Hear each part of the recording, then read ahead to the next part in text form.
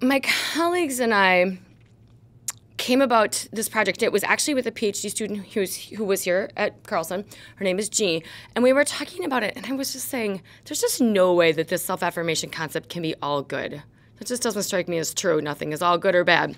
And so we looked at the literature, and what you see is that when people are self-affirmed, they really make big promises, and they make tiny baby steps towards changing their behavior, but big behavioral changes are never seen unless it seems to be in context in which the behavior is easy to do. Kind of the big hallmark studies are when people are trying to quit smoking, or they're trying to quit drinking alcohol so much. What you see is they have strong behavioral intentions, and then the follow-ups don't show much evidence. And so we came to the hypothesis that maybe what happens is when you get self-affirmed, you do believe the threat, and you do want to do something about it, but then you bump up against all these obstacles and drawbacks, and then, well, that's the question, is what happens then?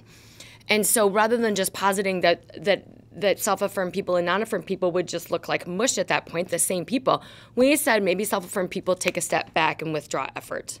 We had our subjects come into the laboratory, and they first did a self-affirmation exercise, or they did not. And then we gave them either an easy or a challenging task. And both tasks involved moving pieces of rice with chopsticks, individual pieces of rice with chopsticks. In the easy condition, we take 2 paper plates and we give them chopsticks and pieces of rice to move from one plate to another. When we say, hey, just give it a try, not really a big deal. And in the challenging condition, we place the plates farther apart, and we give them a time pressure task, so it's in 90 seconds, and we give them a goal to reach. They should move 20 pieces of rice. Our subjects in the difficult condition are trying and failing and trying and failing, and our subjects in the easy condition are trying and like not having a ton of success, but it's also not really feeling that hard. And then we want to measure a bunch of things. So one thing we do is we have them do the task again, and then we have them do the task again. And we measure how hard do they try, meaning, how many attempts do they make and how many pieces of rice do they actually move. Then we ask them, how motivated were you to do well on that task? And so they give us their psychological feelings about that.